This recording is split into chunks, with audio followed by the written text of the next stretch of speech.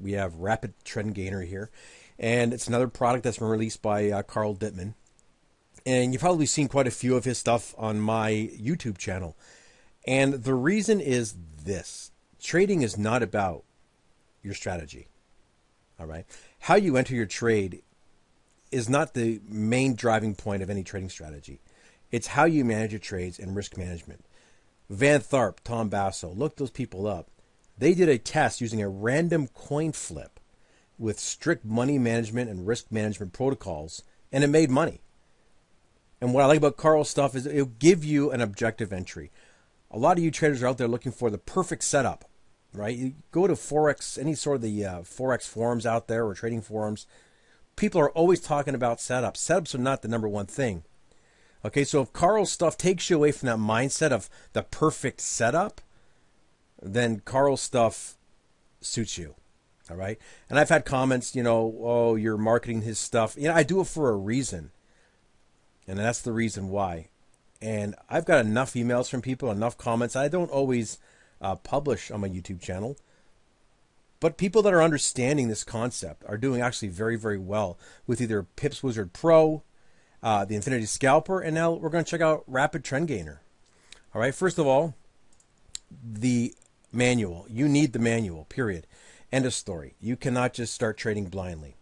Obviously, there's the disclaimer there. And here you got your step-by-step user guide, which we're looking at right now.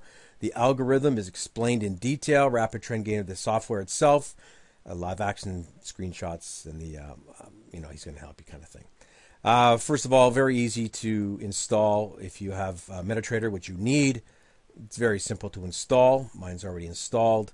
Just follow the instructions here. There's also a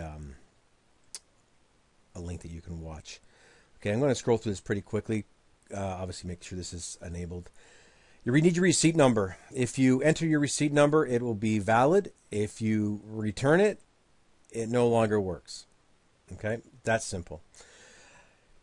This is great. You get the informer. We see this a lot on Carl's stuff. It tells you everything you need to know. Actually, when you're buying this product, there's also another product you can purchase to go along with this that'll make these even clearer for you. Let me just grab a picture of those for you. And you can see it right here. Yeah, this is what it looks like. It's called the Turbo Trade Assistant, and it's after you purchase, you will see a link for this stuff as well. And you can see that it looks pretty good. If you think about it, it gives you everything cut and dry, entering your trades, etc., etc. This actually makes it a little bit easier for you, and even tells you, because you get 3 different take profits, right? Which ones you're going to take. So that's actually quite handy. You didn't have that before. Let's go through some important rules. You definitely, doesn't matter what you're trading, okay? Do not use on a flat market. Unless you know how to do price action trading, stay away from any markets that are going in consolidations, okay? They can be difficult to trade, but from these movements, we get the nice movements. A global trend. Remember, trend is your friend. Absolutely. And I brought this up here. It's another product they have. It's only look at sell trades, only look at buy trades. You can also look at Forex Trendy. There's a link above if you want to get a hold of that, and it'll give you an objective measure of the trend direction. So just because you're going to get buy and sell signals, you don't want to take them all. You want to take in the direction of the dominant trend. And you've seen in my other videos, what I've done is I use a moving average. You can use a 200 period moving average. You can use a 100 period, a 50 period, 20 period, whatever you want to use. Just know I'm a swing trader, period. I love it. I'll use the bigger long-term moving averages. Okay. So you can put on a moving average. I don't know why he's not including a moving average. Just mention it here. That actually should be done. Do not trade and do not use indicator on a sideways trend. Well, that's kind of rule number 1, right? Flat market. If you don't, good results are not guaranteed. And I don't care what strategy you're using. Very important. Check the news. Okay, we can't argue against that. It's going to show you stop loss. You know what? Let's just go right to the chart. Okay. You buy when a light arrow appears, sell when a red arrow, and you've got your different. Let's cover this first. Exit trade when the price reaches your profit 1. You can show level names. I've done that already. Number 2, number 3. So you got different take profit levels. This is great because this is going to keep you objective. Too many traders will market out of a trade or get out of a trade because they've made a few pips. Meanwhile, it keeps on running. Objectivity. The more you can mechanicalize things, the better off you're going to be. So let's take a look here. We got the stop loss here. We've got the blue arrow here, so we'd enter on this candle here. Take profit 1, 2, and here's your dynamic profit target. Just for this, I stuck on a 200 period moving average. All right, that's it. You can use whatever you want. So this is just the 15-minute chart I brought up here because I know a lot of you guys and girls, and men, women like to day trade. Okay, so now this is the 12th of September, so let's just go to September 11th. Let's start looking what we got here. We're only looking for long trades, right? Because we're above the 200 period simple moving average I'm using. We would ignore this trade to go short. We have this trade to go long here on this candle here. Just for we can go over this, let's judge this on the opening price. Okay, so when this appears, we're going to look at the opening price, and that's how we're going to judge how this is looking. So obviously, this is where it opened. You get your profit 1, 2, and 3. And you can see it got both of those. So you got in at 143. This is a 143. And you got out at 143.40. So you got a 40 pip day trade right here. And that took not a whole lot of time, right? That took roughly under an hour, just over an hour. We have a trade to go short. We ignore it. Here's a long trade here. It's 2 o'clock in the morning. People will trade that. Enter on the open of this candle, and we go up here to the first one. It's 31 pips, and that's it, 11th to the 12th, okay, because it's only a 15-minute chart. Let's look at another pair. Let's just check out the Euro US dollar. I know a lot of people like to trade that. Only looking for shorts. We're down below the 200 period moving average, okay? So you can see this trade here. When the price opens up, basically this is a fast trade. Spikes down, gives you 10 pips, right? These are 15-minute trade charts, okay? We would ignore the long trades. We're looking for short. We're looking for longs here because we are above the 200 period moving average, right? Just take the trend. Enter on this candle here, the open. Profit target of 27 pips. This is a short trade. We would ignore that. A long trade, we get in here at the open, which is right here. We took some heat, did not hit our stop loss, and then it finally rallied up. And you can see that there wasn't a whole lot of room here on this trade, which is great because it actually kept the profit targets pretty close together. So we're going to go in the open. So you got 20 odd pips here. All right, let's take a look at some swing trades.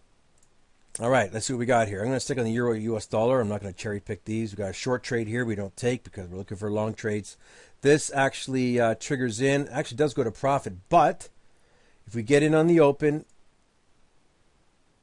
well, actually, it would actually have gotten you. I was going to say it took you out, but it doesn't because there's a big spike on this green candle. So you get in when the market opens. Remember, this is a daily chart. It's going to take a long time. This rallies up to basically 92 pips. Price comes up to down to your stop loss, but look at the take profit targets. Let me just zoom in. That's quite interesting. We have our long trade here, right? The market opens here. You're in this trade, rallies up. You're in the trade, 100 pips, pulls back down here, and you're out of the trade already. It comes around and would stop you out if you're just ignoring these. Okay, so that's actually a great example of the dynamic. This is actually almost like it predicted it. Obviously, you can't predict, but short trade we ignore. Another long trade here on the open, really tight. You got, what, 25 pips. Doesn't stop you out, but you do get your profit target here. We ignore this. It's a short trade. So far we're doing pretty good. This is weird, right? Because it's right around the moving average, and we could make up some rules to take advantage of this. You know, go price action, but we're not going to do that. We're just going to say, okay, you would have missed this trade because our moving average, which starts to go flat anyhow. But if for some reason you did take this, 176 pips. We have a short trade here. Price is below the moving average. We look for it. We take our short. Price opens right here, right? Where's it open? It opens here. And then we've got, so what would happen was this candle would print before this candle, we got this red arrow into the trade. So we're entering at the open like we've talked about. We got 3 different take profit targets, right? Now, some traders will look and go, well, it's kind of going above the 200 period moving average. Are we going to go back up there? Stick to the targets, right? 1, 2, and 3. So you can scale out here for 58. You scale out here, it's 80 pips. We don't get down here, obviously.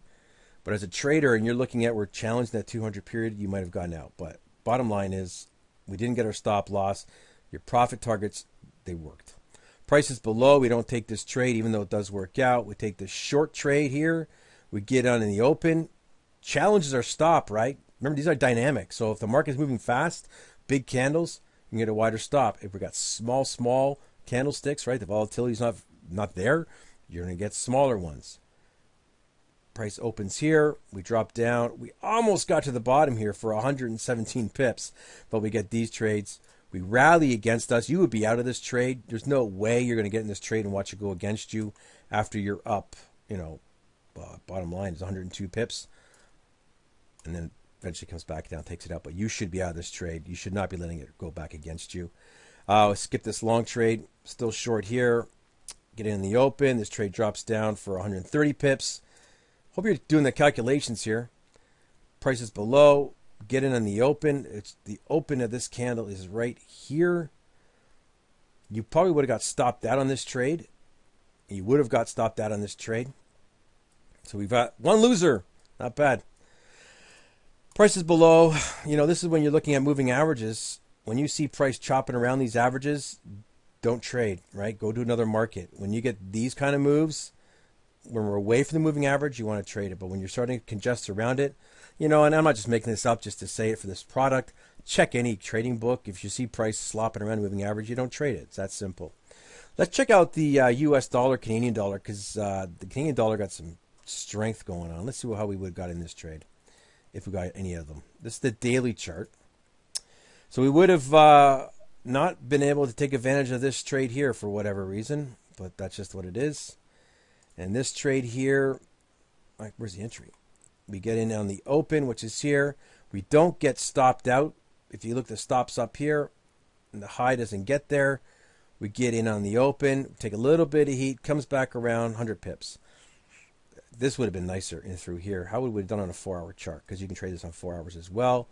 Get in on the open, we get down to 130 pips. So what you could do is have a bunch of charts open, the daily and the 4-hour, for example. This trade here, you get in on the open, we get down to the first take profit, comes back, stops you out. You could actually use these take profits as trade management areas. Perhaps you, I don't know what your account is, perhaps you scale out at these profit targets. You could do that as well. You can use them as trade management where you move your stop in. Okay, U.S. Canadian dollar is not something you're going to want to day trade. It's not a great day trading market. Let's look at the pound U.S. Let me just find that if I have it here. Oh, there we go. All right, let's go to our daily chart because I'm a swing trader.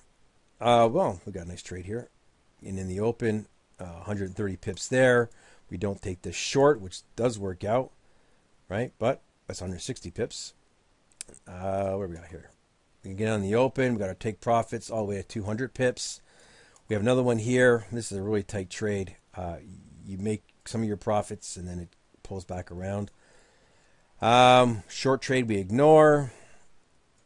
We're starting to slop around. You can ignore that.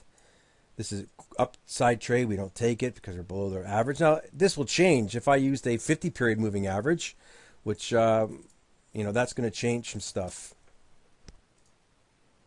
Okay, where are we here? So we've also got, over here, we start getting price slopping around. Once you start seeing this, we talked about this earlier, that's a problem. We using a 50 now. Again, you get in on the open, you get your trade here, 82 pips.